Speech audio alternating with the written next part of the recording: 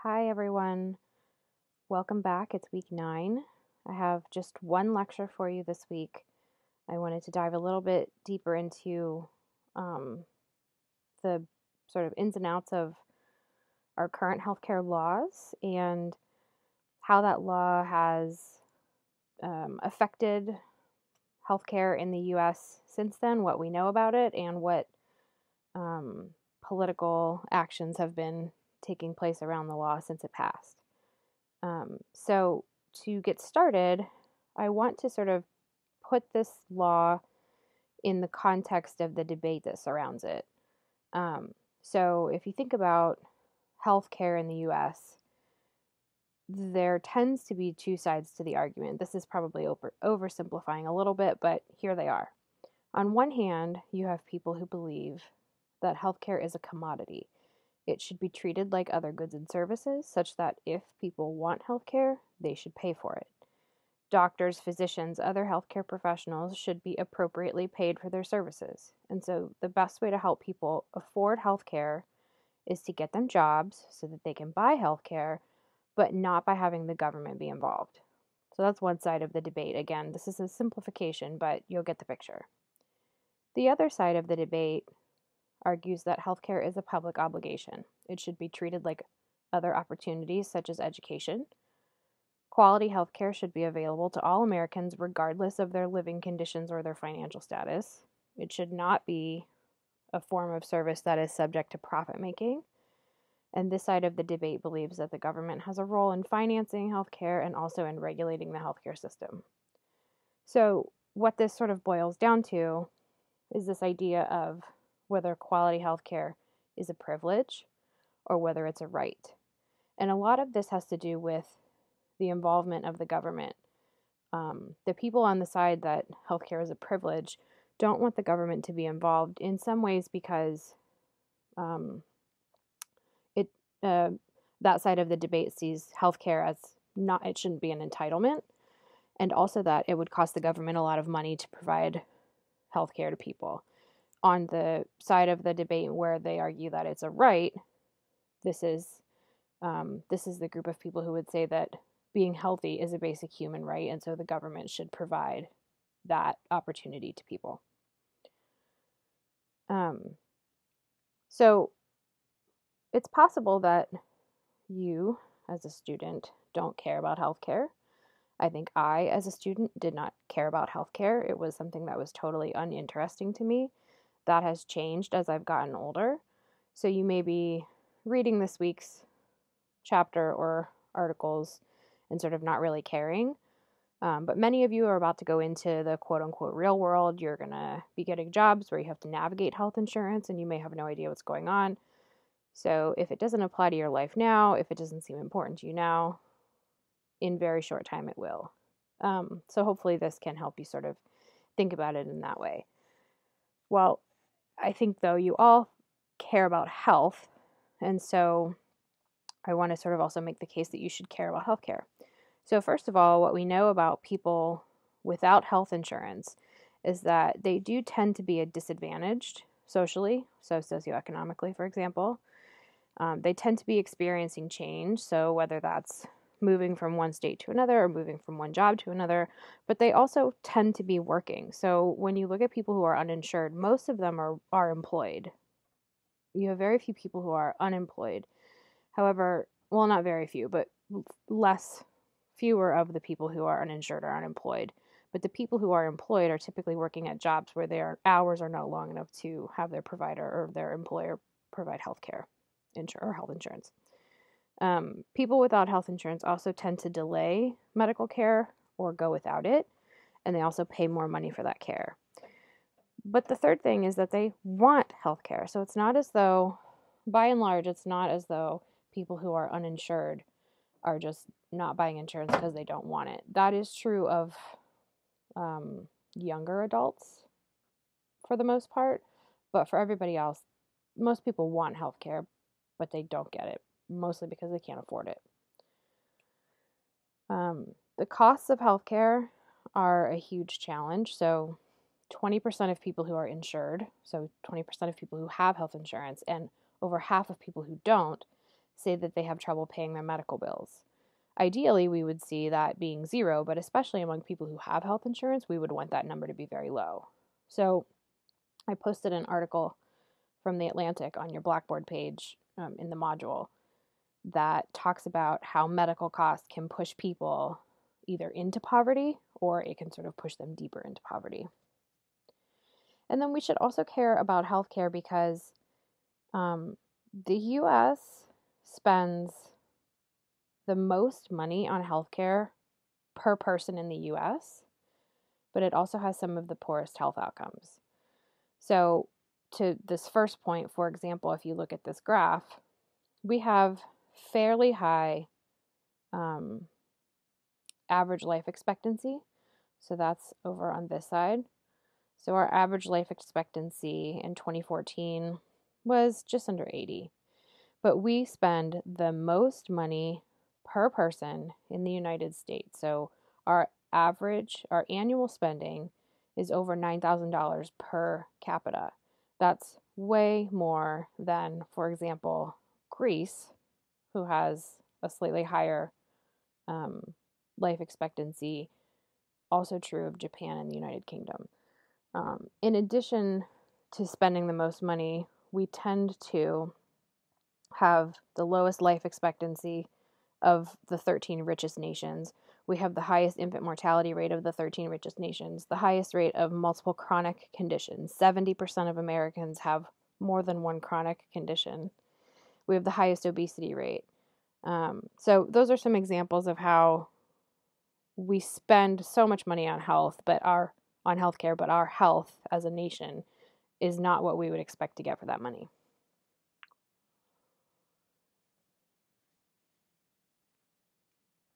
So before I get into the Affordable Care Act, which passed in 2010 and went into effect on 2014, on January 1st, 2014, your book talks a little bit about the history. I think it's important to know that Blue Cross Blue Shield was first founded in 1929, right after the Great Depression. I think your book talks a little bit about this. From 1929 until 2010, there were 5 attempts to institute some kind of national healthcare system. So Truman proposed a national health insurance program in 1945, right after the Second World War ended. That attempt failed.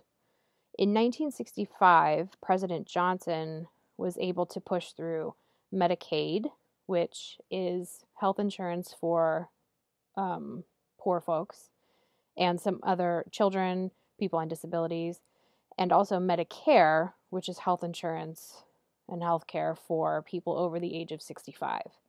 So that passed, but then in 1974, President Nixon tried to usher through some healthcare reform that failed. In 1980, President Carter, the same, failed. In 1994, President Clinton again failed. So the Affordable Care Act is the first piece of legislation since 1965 that made it through both houses of Congress and was signed by the president. So what does the Affordable Care Act do? Well, it guaranteed coverage, which had not been the case previously. So no insurance company is able to deny a person coverage because they have a pre-existing condition. And they're also not allowed to charge people more money for their health insurance because they have a pre-existing condition. Those are 2 things that had been legal before the Affordable Care Act went into law.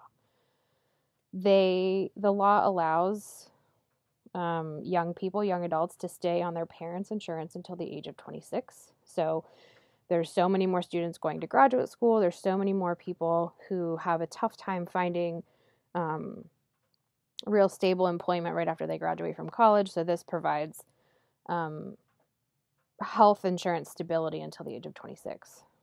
The law expanded Medicaid, and I'll talk about this in a second. The Supreme Court of the United States actually changed this part of the law and said that states were not required to expand their Medicaid program as a part of the new healthcare reform. So the expansion of Medicaid, which basically means that more people could be eligible to participate in the Medicaid system than before. Typically, it's very, very poor individuals, children in poor families, some people with disabilities. The expansion of Medicaid would have allowed all adults under 100%, 138% of the poverty line to access Medicaid. The Supreme Court said that this was not constitutional to require states to allow that, and so you'll see in a minute that some states have expanded Medicaid and others haven't, and we'll talk about what the implications of that are. The Affordable Care Act also put in some cost control mechanisms for administrative costs. It requires that the insurance companies, all of them, cover 10 essential health benefits. So this includes ambulatory patient services, emergency services, hospitalization, maternity and newborn care, mental health and substance use disorder services, including behavioral health treatment, prescription drugs, rehabilitative services and devices, laboratory services, preventive and wellness services and chronic disease management, and pediatric services, including dental and vision care for kids. So there's a health affairs article on Blackboard if you're interested in reading more about this. The Affordable Care Act requires employers to provide health insurance if they employ more than 50 people. If you are somebody who is not eligible for insurance through your workplace, let's say, for example, you don't meet the full-time requirement. So what you saw after the Affordable Care Act was the law stated that anybody who worked 35 hours or more, I believe, had to receive health insurance from their employer. So what a lot of employers started doing was reducing hours for their employees to below 35 hours per week so that they did not have to meet that requirement. So if you are somebody, for whatever reason, who was not offered insurance through your employer, you're able to purchase insurance on the marketplace. You also, if you are at the poverty line, which is calculated, the amount of money that creates the poverty line is calculated based on income and household size. So the more people you have in your household, the higher the poverty line is for your family size. But if you and your family are either at 100% of the poverty line, meaning you're at the poverty line, or you make anywhere between the poverty line and 4 times that amount, you would qualify for a government subsidy. So basically, you would get a discount on whatever your monthly payment is to pay for health insurance if you purchased it through the marketplace. And then there's also an individual mandate. I have you listening to a short podcast this week that explains the individual mandate. Essentially, what this means is that the Affordable Care Act requires everybody to have health insurance. All adults must have health insurance. The reason for the mandate, just briefly, is that if you only have people who need health insurance, those people are probably going to be ill, and they're going to be very costly to the insurers because they're going to be using a lot of medical treatment and medical care. If everybody is required to get health insurance, that brings healthy people into the insurance market, healthy people who are paying for monthly insurance just in case something happens, but aren't going to be racking up a lot of bills. So it sort of equalizes and brings down the total cost for the insurance companies. So this was challenged in court, and the case went to the Supreme Court in 2012, but the Supreme Court upheld the rule of the individual mandate, saying that it was constitutional. Recently, in December of 2017, the Congress passed and the president signed the Tax Cuts and Jobs Act of 2017, which removes this requirement. So basically, what happened is that this new act says people are still required to get health insurance. However, it used to be the case that if you did not have health insurance for the entire year, you would have to pay a penalty when you filed your taxes at the end of the year. This new Tax Cuts and Jobs Act says you still have to get health insurance, but you don't have to pay a penalty if you don't get it. So it's sort of like not really enforcing the rule because there's no consequences if you don't follow it. So these are the things that the Affordable Care Act put into law. These are sort of the main components of this law. When we talk about Medicaid expansion, you had 33 states up until this graph was updated January 16th of this year. So you have 33 states, including the District of Columbia, who have expanded Medicaid. So what this means is that where previously an adult person who's making maybe $3,000 less than what the poverty line is for that family size, before the Affordable Care Act, that person would not have qualified for Medicaid, and Medicaid would be free for that person.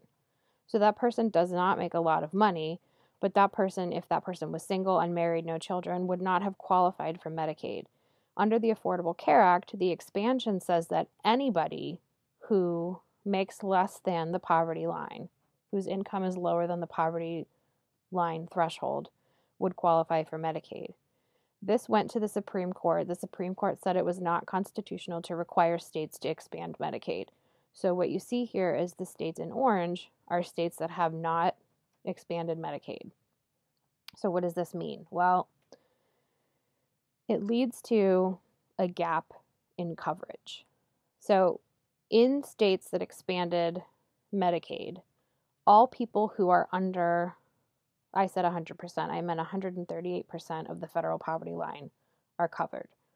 Anybody who makes more than the poverty line can go to the marketplace, healthcare.gov, and they can search for an insurance plan that they like, and they put in their age, where they live, and how much money they make, and the website will tell you what your subsidy is or what your discount is on your monthly payment.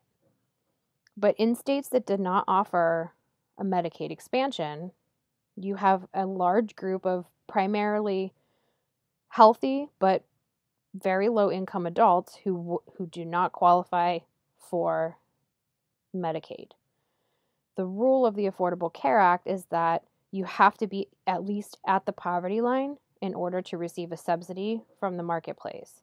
So in states that did not expand Medicaid, you have a gap in coverage for a group of people who could purchase health care on the marketplace, but they would have to pay full price. And obviously they would not be able to afford that. So this is sort of why the Medicaid expansion was such a hot topic immediately following the passage of the law, and continues to be a hot topic because there are still states where this group of people essentially cannot afford health insurance. So what has happened since the Affordable Care Act was passed and since it went into effect? So it went into effect on January 1st of 2014. So essentially it's been in effect for 4 full years. The first year was a little bit rough. So we have had this law in place for 4 full years, and we do have some data. It's not totally up to date. Because this is such a recently enacted law, it's really difficult to tell what the long-term implications are, but I'll talk about 2 that I think are important. One is the change in the percentage of U.S. adults who do not have health insurance. So we do know that the Affordable Care Act increased access to insurance for tens of millions of people.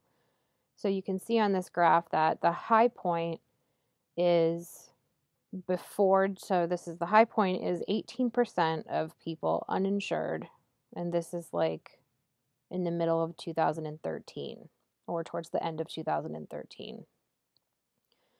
So I think what's happening here between 2012 and 2013, you can see that right here in October of 2013, the marketplace for insurance under the Affordable Care Act opens.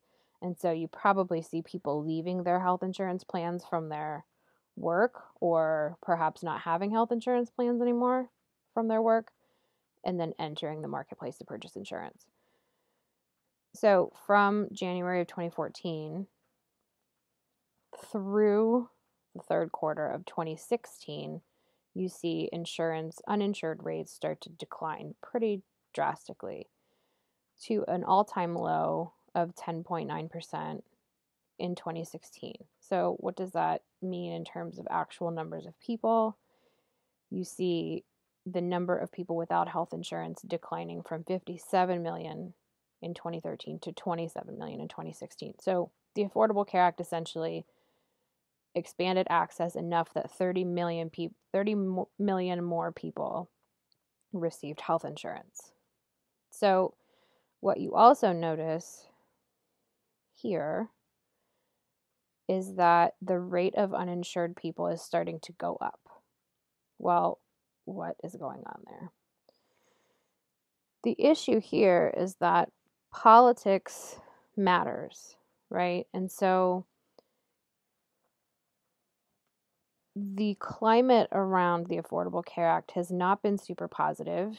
And when the White House switched parties in 2016, we went from a Democratic President Obama, who's the one who really ushered through the Affordable Care Act, to President Trump, who's a Republican.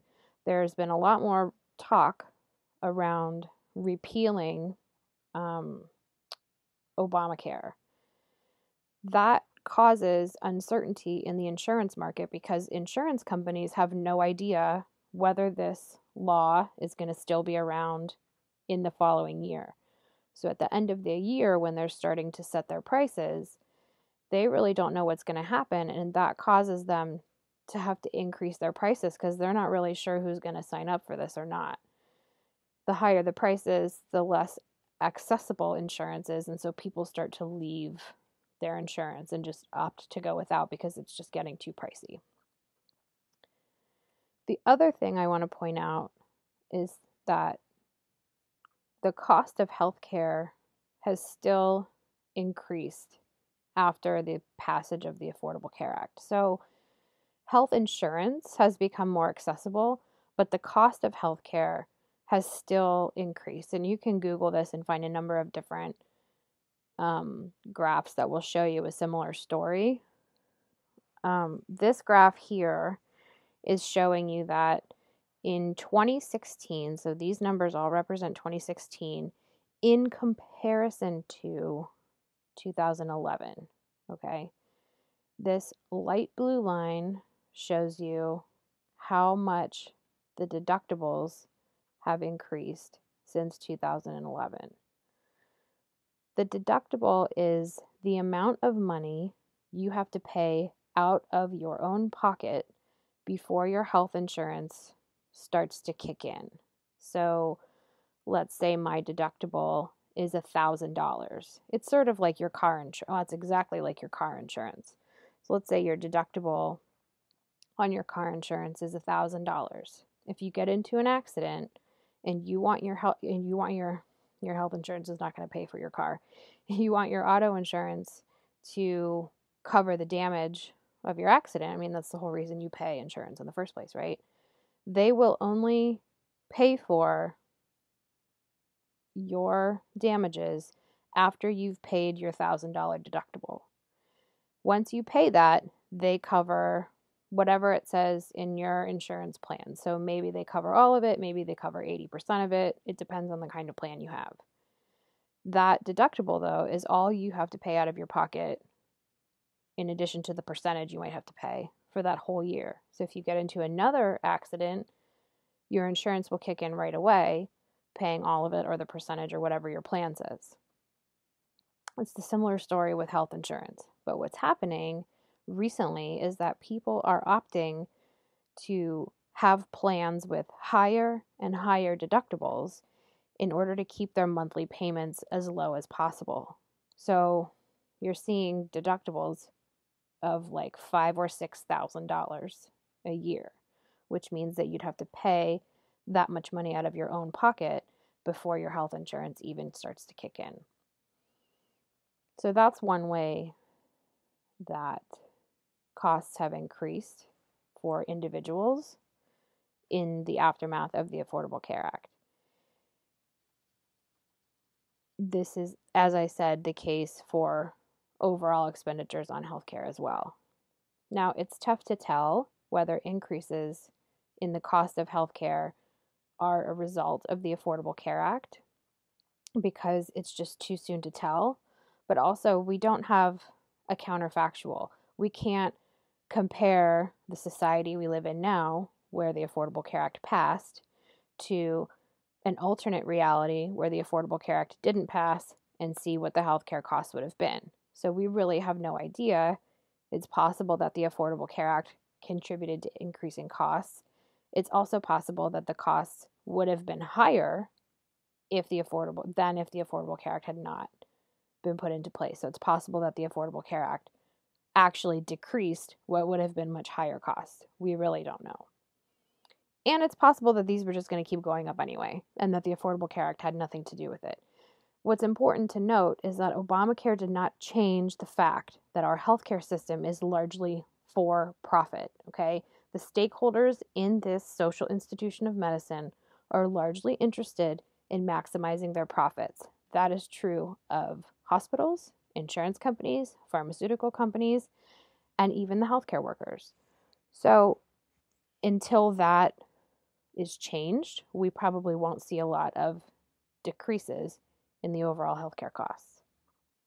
So now that we live in a world where the Affordable Care Act is a law, since 2010, there have been 70 unsuccessful attempts to repeal the Affordable Care Act altogether, or to do what's called repeal and replace with some other form of healthcare reform. You may have seen this in the news over the last 8 years. Just in 2017, there were 3 repeal and replace attempts that made it to a vote. One was called skinny repeal, and I won't go into the details of that here, but that was sort of a landmark sort of defeat for the Trump administration. This was a vote where there were 2 Republicans who had said they would oppose it, and if that happened, then there was a tie-breaking vote, which would be the vice president, who would have voted for the repeal. And so 2 senators, Lisa Murkowski and Susan Collins, voted no as expected, and then John McCain was actually the 3rd vote, which was the death of repeal and replace.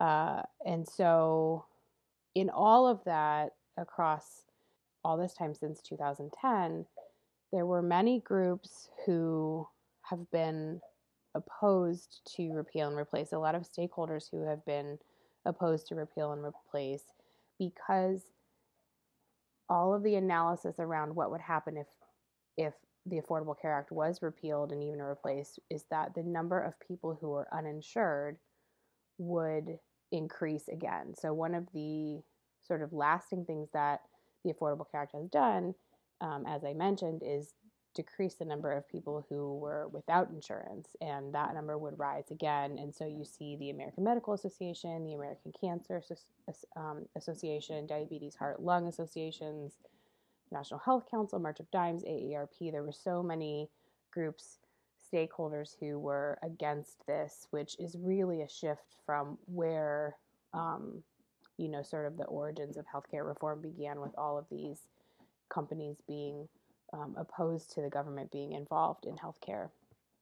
And so since the infamous John McCain thumbs down vote, we have seen a number of different attempts to, if repeal and replace isn't successful, a number of different other attempts to sort of undermine the Affordable Care Act or change it. And so in December of 2017, you see the Tax Cuts and Jobs Act removes the individual mandate penalty. So you are, it's kind of a tricky thing or a funny thing, you're required still to have health insurance, but there is no penalty that you would pay in your income tax or in your tax returns at the end of the year if you didn't have health insurance. So you are no longer, starting in 2019, required to pay a penalty for not having health insurance, even though the Affordable Care Act still says that you should have health insurance.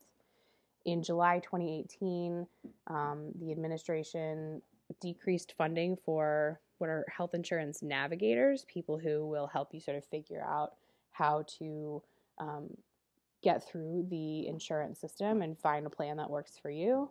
Fall 2018 is when enrollment in the Affordable Care Act happens. If you wanted to get your insurance through the marketplace, you would do it then. And that enrollment window was cut in half last year, and they decreased, the Trump administration decreased funding for marketing around that enrollment window. And then just this December, there was a federal court that has ruled the Affordable Care Act invalid. And so that is actually headed to a federal appeals court. So nothing will happen to the Affordable Care Act until there are no more appeals, basically. So the law continues to operate in effect. This case will move to a federal level appeals court, and likely whoever loses that appeal will then ask for the Supreme Court to hear the case. If the Supreme Court decides to hear the case, their ruling will be law. If they decide not to, then whatever the appeals court found will be the law. So we will have to sort of wait and see. This is going to be an important case to follow in the next, year or two. So what's next for healthcare policy? Well, this is going to be a major part of the 2020 presidential election. You might have already seen this if you're following what's going on. People talking about different kinds of options. This was something that I think was talked a lot about even in 2016, but certainly in the 2018 midterm elections. You're going to see there's a lot of Democrats in the field who are going to be running against President Trump in 2020.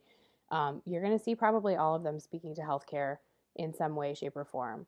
And so that might involve making this marketplace include plans that are more affordable, finding ways to make these plans more affordable for families and individuals. You might hear about what's called a public option, which would be, for example, Medicaid, which, as you know, is something that is for people 65 and older. The public option would involve basically anyone being able to purchase Medicaid as an option as their insurance plan. And so the idea there is that if people are buying into Medicaid, Medicaid is not a for-profit insurance company. And so if more and more people are buying into Medicaid, which has a pretty good reputation in terms of coverage, the idea is that private insurance companies, for-profit insurance companies, would have to adjust their pricing to compete with a low-cost alternative. But that is also very, very expensive. And so that's sort of what the debate is about there. And then you'll also hear, if you haven't already, a lot about universal health care, which the idea is that you would basically take that Medicaid and you would give it to everybody and it would come out of your taxes.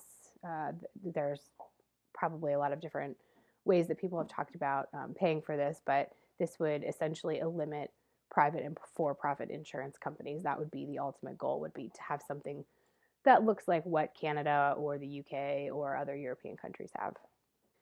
And on the Republican side, President Trump and anyone who may run against him are likely, again, looking to repeal and replace and potentially have a policy that would redistribute the money for the Affordable Care Act to the states and let the states deal with healthcare on their own.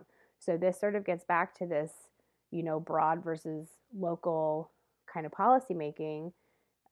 States are somewhere in the middle, but the argument for this would be that states can take care, they know what their citizens need, and they're the best ones to decide how to spend that money, not the federal government. And, the argument against it, as you've seen with Medicaid expansion, is that if you give money to the states, it won't be spent in the same way, and you'll have potential disparities across different states. So this will be another interesting sort of policy next step to follow. So that's it for week 9. Let me know if you have any questions. Hopefully you're finding this week's material interesting. There's lots of supplemental links because there's just a lot going on around this. And looking forward to seeing you guys on the discussion board. Have a great week.